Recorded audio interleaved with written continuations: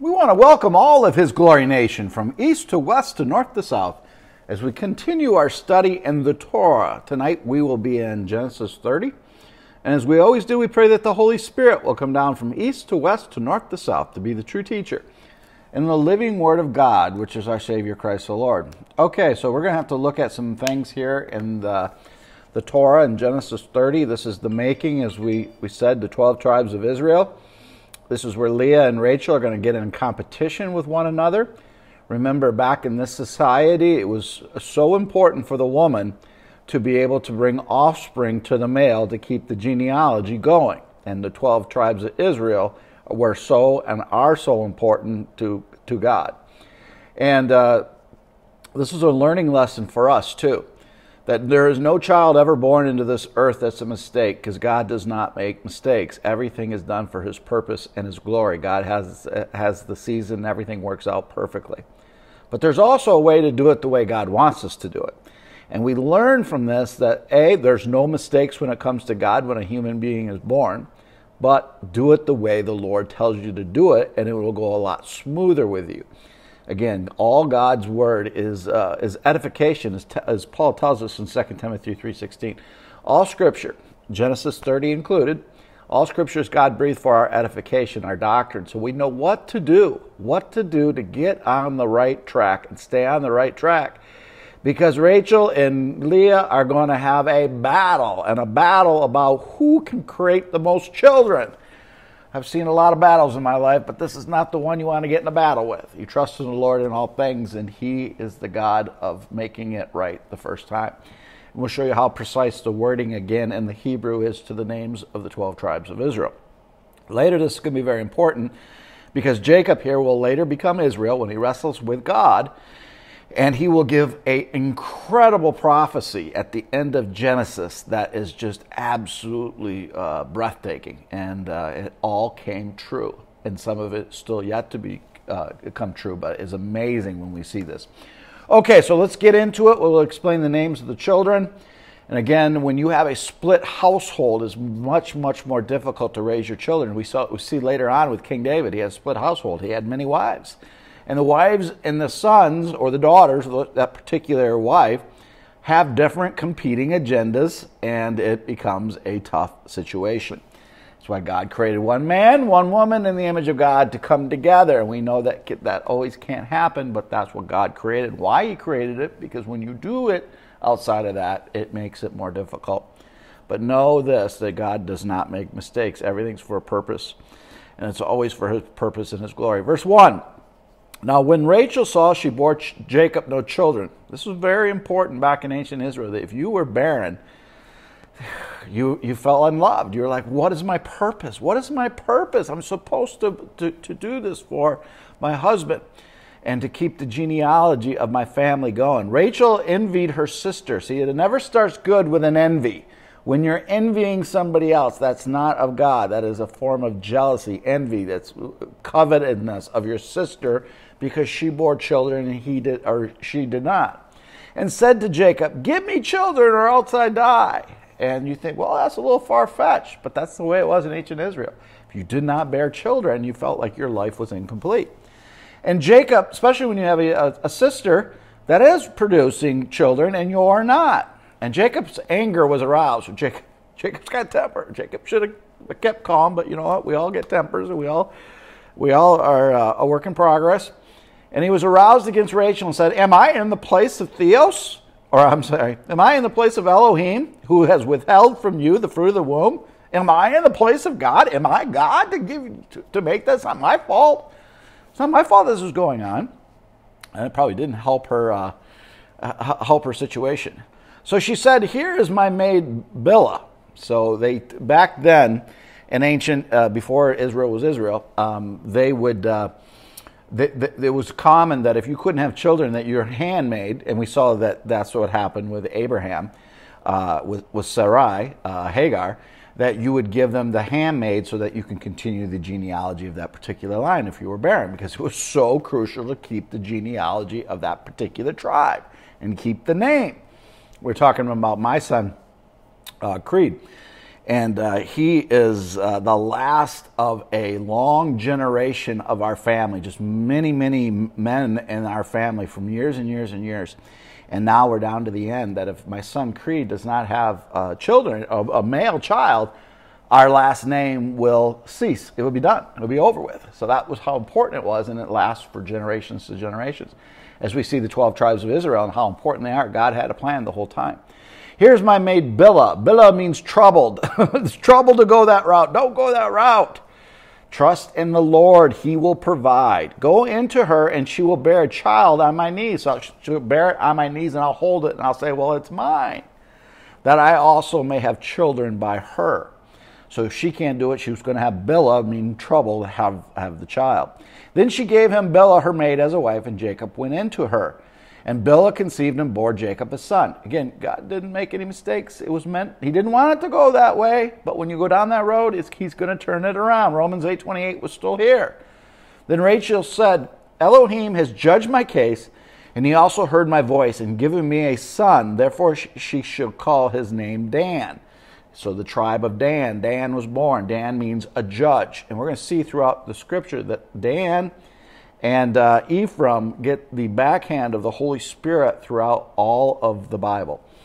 And it's very fascinating because they do how they brought up idols and false gods into their territories and how he was named a judge, judging in the wrong manner. We see in our study in the book of Revelation that Dan and Ephraim are not mentioned of the 12 tribes. And that is consistent throughout the whole Bible. Dan had rocky roads, and so did Ephraim. Rachel's maid Bilhah conceived again. So Rachel said, Elohim has judged my case and heard my voice and given me a son. He shall be called Dan, judge. And Rachel made Bilhah conceived again and bore Jacob a second son. Then Rachel, with great wrestlings, I have wrestled with my sister. Again, a battle. We're wrestling with my sister. Who can create the most children? And indeed, I have prevailed. I have prevailed because my handmaid had that's kind of a perverse way of having a competition. But that's the way it was back in ancient Israel. So she called his name Naphtali. Naphtali meaning wrestling, literally wrestling. And again, goes back to the tradition, how important it was to keep the offspring. Larger families were so important back then. Kind of the days of if you're in America and you have great-grandparents that were grown up on farms. Back in the late 1800s, early 1900s, a farming community in the United States of America was so important. So you had large families so that you could help out on the farm. Same thing here. You had to have large families because there was no retirement system for the parents that, according to the Torah, according to the law that would come later, but they had the moral law, that in the elderly ages of the parents, the children would take care of the parents. And if you had great animals or great goats and lambs, you needed people to work the farms. You needed people to work the fields. You needed shepherds, and that's how they all met. There were shepherdesses and shepherds. So with great wrestling, his name is Naphtali. Verse 9, when Leah saw that she had stopped bearing, she took Zilpah, her maid, and gave it to her as Jacob. So the well ran dry with Leah, so she gets her maidservant, Zilpah, and it means a trickling. The trickling continues. And the madness continues, but all things that work to the good for those who love God and are called according to his purpose. But again, go the way the Lord wants you to go. Don't take it upon yourself. Trust in him and his timing. We try to rush through and make things happen quicker than God wants them to do. God has a perfect timing and a perfect place. And it's the timing now is for his glory to explode. Watch as the rocket ship goes off. Then Leah says, a troop comes, so she called his name Gad. Gad literally means troop. And Leah's maid Zilpah bore Jacob a second son. Then Leah said, I am happy, for the daughters will call me blessed. So she called his name Asher. Asher means happy. And that's going to be one of the prophecies that Moses has with Asher. And the prophecies that Jacob, or will be Israel, will have a prophecy about Asher that may be coming true as we speak in the valley of Megiddo. It says, Asher will dip his toe in oil. And that is the head of Joseph, the crown of Joseph, exactly where a oil company for the nation of Israel, that's an American company, but they're drilling in Israel, on the head of Joseph and at the toe of Yasser, literally, in the valley of Megiddo, it's called Zion Oil and Gas. Amazing how God may be fulfilling this in the latter day. Now Reuben went into the days of wheat harvest and found mandrakes in the field and brought them to his mother Leah. Then Rachel said to Leah, please give my son some of your mandrakes. So we know the wheat harvest is the last harvest. This is the harvest towards Pentecost. Barley harvest is the first harvest. That's around Passover. So you know the harvest by the festival. So barley is always the Passover 3 festivals. Wheat is Pentecost or Shavuot. That is the wheat harvest. So we know the timing of this. And mandrakes. Many probably don't teach you what mandrakes means. Mandrakes are a fascinating thing. They only come in ancient Jerusalem. They are an interesting thing. You eat the stem of it. They're kind of like a magic mushroom, as we would say today. They were a flower type thing that came up. They were considered to have magic and healing powers. They had properties called the love apple. The Jewish people would call it a love apple. But what's interesting, the Arabs would call that Satan's apple, which is fascinating. But they said it had a narcotic element to it. So it was a psychedelic type of substance that make you leave your intelligence, reasoning, and judgment. So obviously it put you in a state of euphoria that was good for reproducing, and that's why they used it. But it's interesting that the 12 tribes of Israel here in the Bible, that talks about they used the mandrakes, that the mandrakes were wanted by Rachel. And Reuben had the mandrakes, and that was so important to have these mandrakes to continue the line of the tribes, that it's called a love apple to the Jewish people, but to the Arabs it's called the apple of Satan. Isn't that pretty amazing? It's because of who came out of this, the 12 tribes of Israel. The 12 tribes of Israel would consider love of God, and the Arabs would not look at the 12 tribes of Israel as being legit, because out of the Quran they believe that the blessing went to Ishmael instead of Isaac, which goes against what the Torah teaches us. Even though the Quran says that the Torah is a holy book, they changed the Torah. They changed the original Torah to say it's Ishmael instead of Isaac. We know the truth is it's Abraham, Isaac, and then Jacob, and then his 12 tribes. And out of the 12 tribes will come the Messiah, specifically through the line of Judah, and all the prophecies that the other 11 tribes will fulfill right to the Yat and Tittle, which is amazing. So the mandrakes, therefore he will lie with you tonight for your son's mandrakes. They wanted the mandrakes. They were this magic, this is a narcotic type of element that they would eat that would give them euphoria. There's many things that we could call them in today's age, but we won't go down that road. You probably get the flavor of what I'm trying to tell you. You can Google it and research it yourself, but it was more than just a little plant. It was, as we said, it had a narcotic part to it. When Jacob came out of the field in the evening, Leah went to meet him and said, you must come to me, for surely you hired you with my son's mandrakes, and he will lay with her that night. So they made a plan that these mandrakes were so important, you get to lay with him tonight so that I can get some of those mandrakes for the tomorrow night. And Elohim listened to Leah, and she conceived and bore Jacob a 5th son. Leah said, Elohim has given me my wages, because I've given my maid to my husband. So she called his name Issachar. Issachar means there is recompense, exactly the way the Lord said. Then Leah conceived again and bore Jacob a 6th son. And Leah said, Elohim has endowed me with good endowment. Now my husband will dwell with me, because I bore with him 6 sons. 6 is the number of man. So she called his name Zebulun. Zebulun, didn't I write Zebulun down? I didn't write down Zebulun. We'll quickly go into the Blue Letter Bible to tell you what Zebulun means. Zebulun, it means exalted. So she felt exalted from the birth of Zebulun. Afterwards, she bore a daughter and called her name Dinah. So Dinah will become important later on, as the 2 firstborn of Leah will go absolutely bananas, is a polite way to say that. because of what they did to Dinah, their daughter. And Dinah is would be the only daughter. And I didn't write Dinah's name down either. Oh, yeah, I did. Dinah, or I did write down Zebulun. Zebulun means exalted. Dinah means judgment. And there will be judgment coming to her in later chapters. That is wicked. You're going to see. We see in the book of Yasser that Simeon and Reuben had incredible strength, superhuman strength, and we'll share that when the story of Dinah comes and what they did to Dinah and the revenge that they take. That puts Jacob in serious trouble.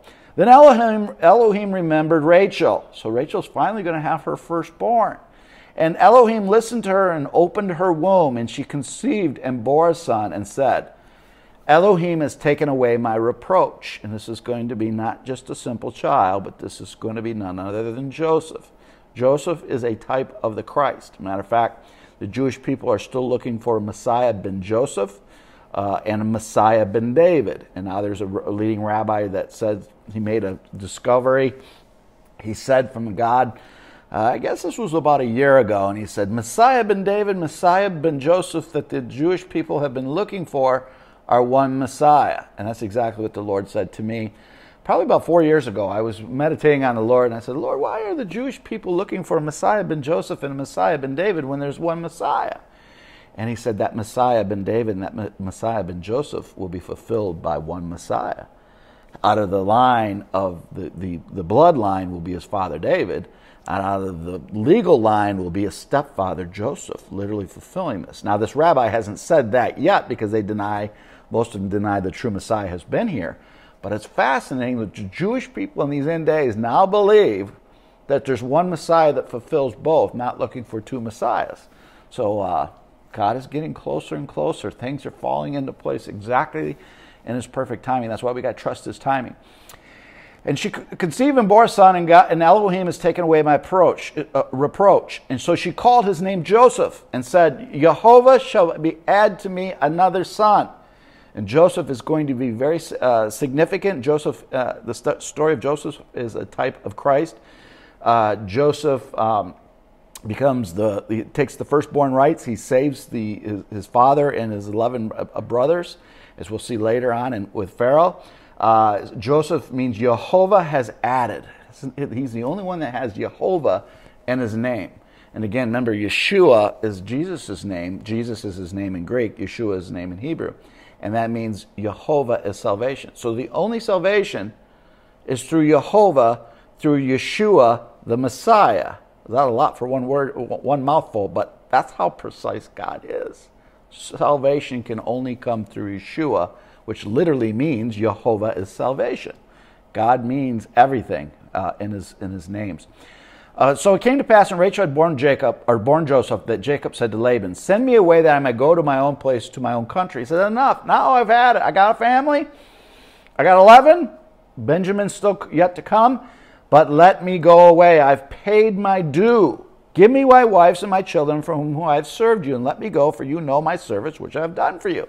Laban doesn't want to let him go because everything that's going on is blessing Laban, because God is blessing Jacob.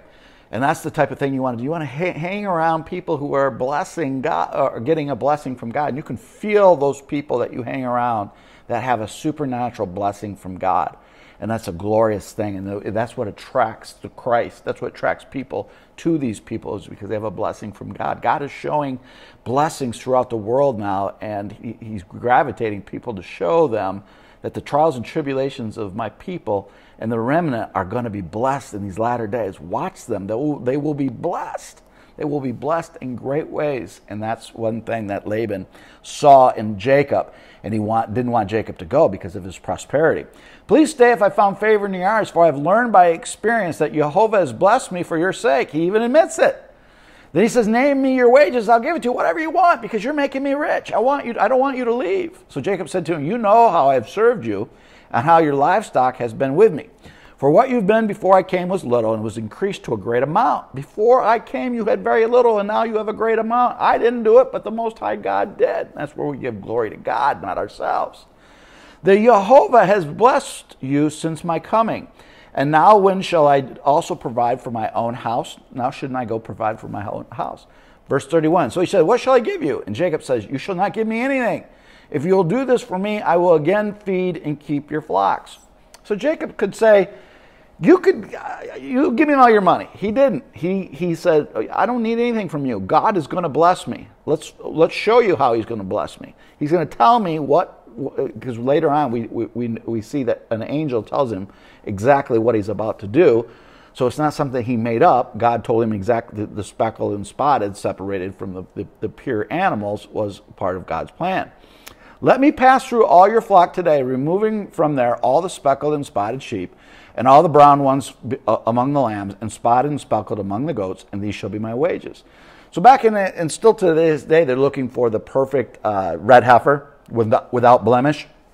So he's saying, okay, anything that's spotted that doesn't look like it's pure, I'll take, and the pureness of those I'll give to you, Laban. Well, it's going to be set up in his favor by God. Some scientists, you studied Chuck Missler's old study on this particular part of the Bible, and he had scientists that some scientists will say that based on this criteria of what Jacob does can lead to speckling and spotting of the animals. Whether it does or it doesn't, I don't know if there's enough scientific evidence to prove that. It doesn't matter because God is showing him favor. God is going to show everyone favor for his purpose and his glory. So obviously he's going to bless Jacob, and so Laban can see who's getting the blessing. So my righteousness will answer for me in time to come when the subject of my wages comes before you. So it will be done before God. Righteousness comes from God. Everyone that is not speckled or spotted among the goats and brown among the lambs will be considered stolen if it's with me. So if you see anything that is not of this, I have stolen it. So it will be obvious who God gave to who. So he removed that day the male goats that were speckled and spotted, and female goats that were speckled and spotted, every one that had some white in it, and the brown ones among the lambs, and gave them into the hands of his sons. Then he put 3-day journey. 3 is the number of the 3-day journey that Abraham took Isaac up. 3 days that Jesus was on the cross before the resurrection. 3 is the completion in Judaism of God's Spirit. 3 is the number of the Trinity. Over and over, 3 is important. So he's a 3-day journey between them so he can leave and get away. Now Jacob took for himself rods of green poplar and the elm and chestnut trees, peeled white strips in them, and exposed the white which was in the rods. And the rods which he had peeled he set before the flocks in the gutters and the watering troughs where the flocks came to drink, so that they conceived when they came to drink. Jacob just didn't make this up. We'll see in the next chapters that an angel tells him exactly what to do. Whether there's scientific to this or not, it doesn't matter. God is the king of science and the king of quantum physics. Whatever God wants, he's going to make it happen for his purpose and his glory. So the flocks conceived before the rods, and the flocks brought forth streaked, speckled, and spotted, exactly the way God wanted it, because that's telling you, we don't do things ourselves. We listen to what God tells us to do, because God told him to do something that you wouldn't do. And he did it, and it's going to pay off. And it came to pass, whenever the stronger livestock conceived, and that's happened through breeding process. If you haven't been on a farm and the animals, the strong, you breed the best cows together, and you'll get the best offspring. So it's the breeding. They got stronger and stronger. The livestock got better and better and better and better. And the stronger livestock conceived, and that Jacob placed the rods before the eyes of the livestock in the gutter, that they might conceive among the rods. But when the flocks were feeble, he did not put them in. So the feebler were Laban's and the stronger Jacob's. So he is having an inferior bunch of animals. Thus the man became exceedingly prosperous and a large flock. God blessed him with large flocks, female and male servants, and camels and donkeys. So Jacob became very rich because God was going to use him for his purpose and his glory. He was being obedient to God. Even though he was still a supplanter, he was starting to walk with the Lord, and he had a purpose. And he knows that he's going to have to find God's purpose, and we're going to see he's going to literally have to wrestle with the angel of the Lord. And we'll tell you who the angel of the Lord is here in the next chapter. But this closes up the book of Genesis 30 of the Torah. We pray that this has been a blessing to you. And may the God of Abraham, Isaac, and Jacob bless you till our next teaching. God bless you.